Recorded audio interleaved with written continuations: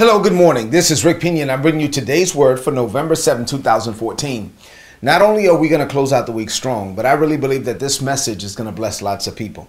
It already blessed me. The message this morning is entitled, Believe the Love.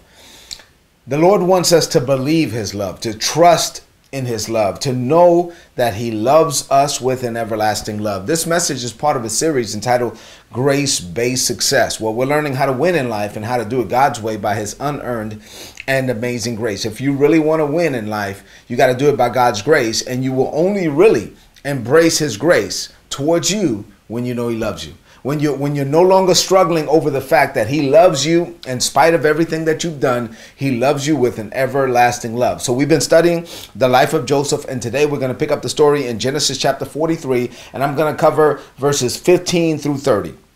So by then, here in the story, Jacob sent his boys back. He finally gave up and he said, okay, take Benjamin, take the gifts, take the money, take double money, and go back and get some food and bring back your brother Simeon. They're heading back to Egypt, and as they go back, Joseph was waiting for them. So when they get to Egypt, immediately they were brought before Joseph, the Sultan, the prime minister of Egypt. When Joseph saw them, the first thing he noticed was Benjamin. See, he loved Benjamin. He and Benjamin had the same mom, and he looked at Benjamin. He hadn't seen Benjamin in 22 years by this point.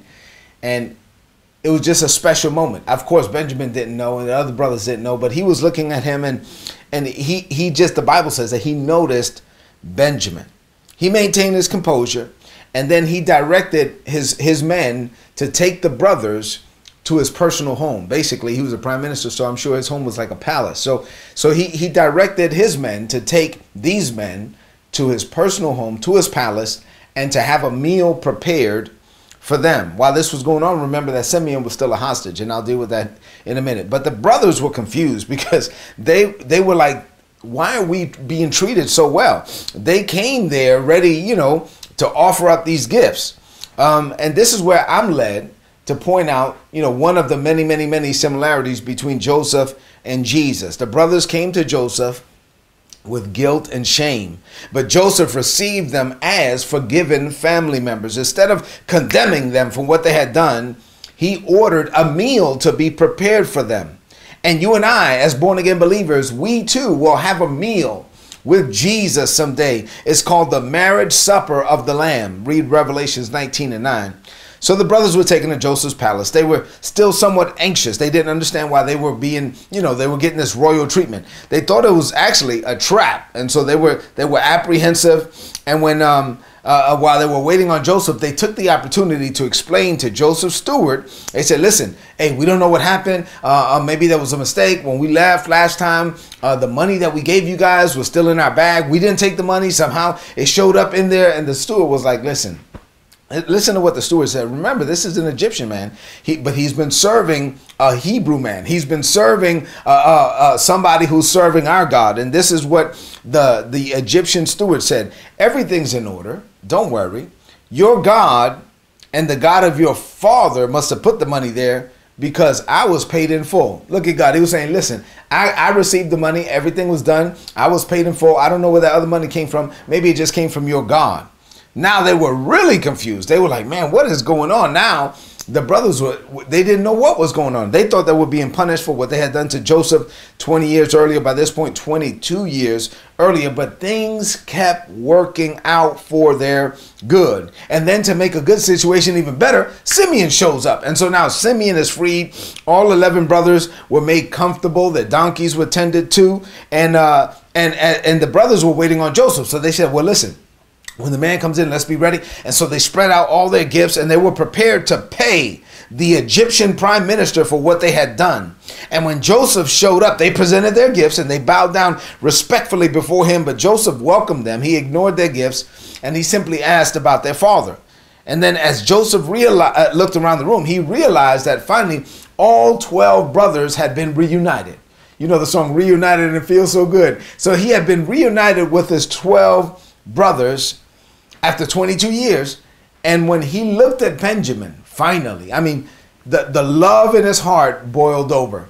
He had to break out the room. He immediately left the room. He went into his private chamber And then the Bible says that he cried deeply and uncontrollably. He was not crying because he was upset. He was crying because he loved them so much. And now, what does this mean to you today on this Friday morning? Man, I'm telling you that's the way that God deals with us. I have two things to share with you. Number one, we sometimes come to God like Joseph's brothers came to him.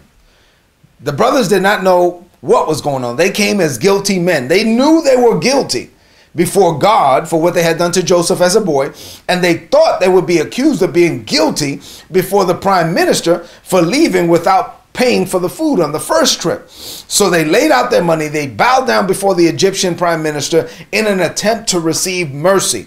But they never knew that the man that they were bowing down to actually loved them and had already forgiven them. He loved them so much that he burst into tears.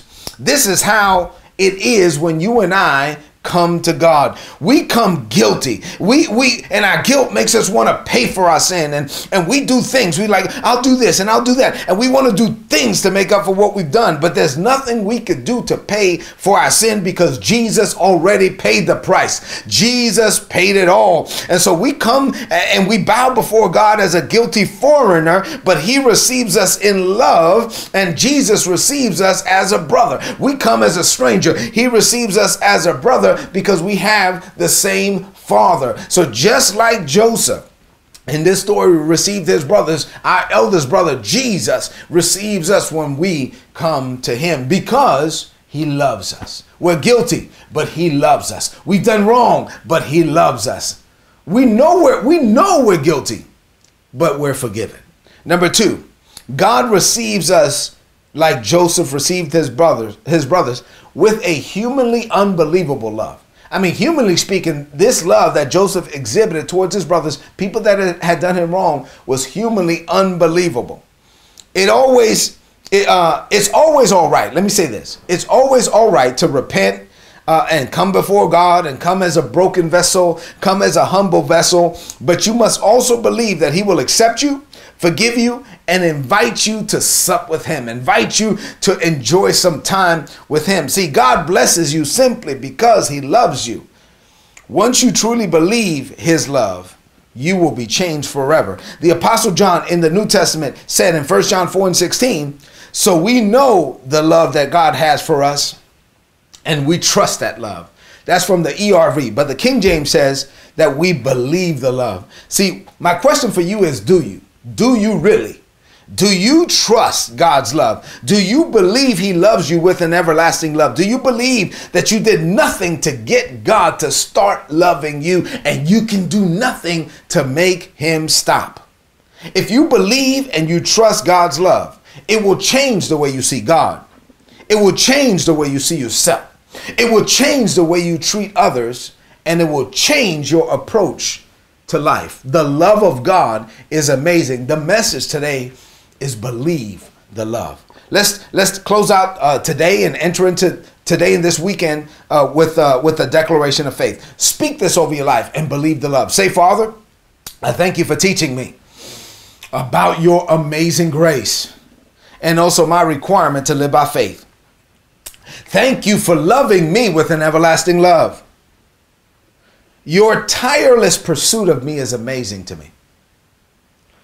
You loved me before I was born. You loved me while I was living contrary to your word. You loved me while I was living in the world. You sent people to me over and over again to share your love with me, even when I openly rejected you time and time again. You never gave up on me, and I now know that you never will. I come to you broken, with my head down, knowing I'm guilty, and you freely receive me as your forgiven son.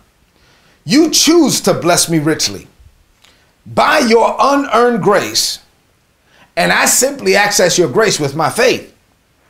But even when my faith falters, or even when it fails, your grace never fails, because you love me with an everlasting and unwavering love. The more I study your grace and the more I understand your love, the more it changes my opinion of you. There was a time when I was afraid of you, Father. When I did wrong, I thought you were out to get me. But I now realize how foolish I was. If you wanted to get me, I would have been destroyed a long time ago. You chased me down, but not to hurt me. You chased me down to bless me because you love me. So, Father, I know I'm supposed to live by faith, and I declare that I will. I live my life by faith, and my faith is rooted and grounded in your love.